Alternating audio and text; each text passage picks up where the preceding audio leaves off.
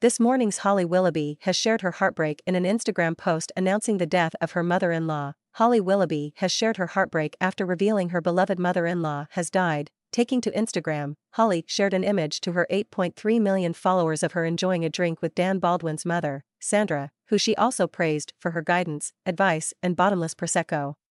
Captioning the emotional image, Holly, 42, wrote, "Sleep well, Sandra. Nana, mother, sister, friend.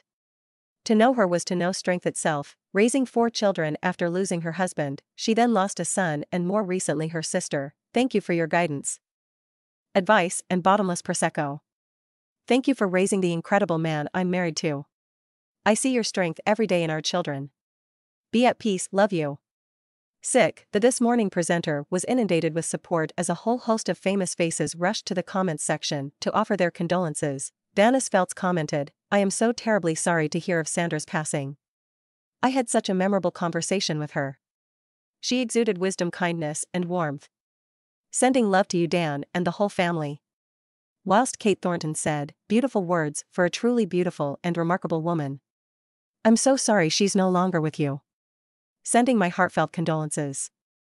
And co-presenter Craig Doyle also commented, "I am so sorry for your loss, Holly. Condolences to Dan and all the family." Fans of Holly were also keen to offer their support. At Shishib said, "Heartbroken for you all. Sandra was the life and soul and her strength was incredible. All the love and light, my darlings," followed by a broken heart emoji. And at Greggy_0.0 said, "Grief is hard, but you have a lot of love for her. Wishing all of you love to help over time with your fond memories, moments, and wisdom from her."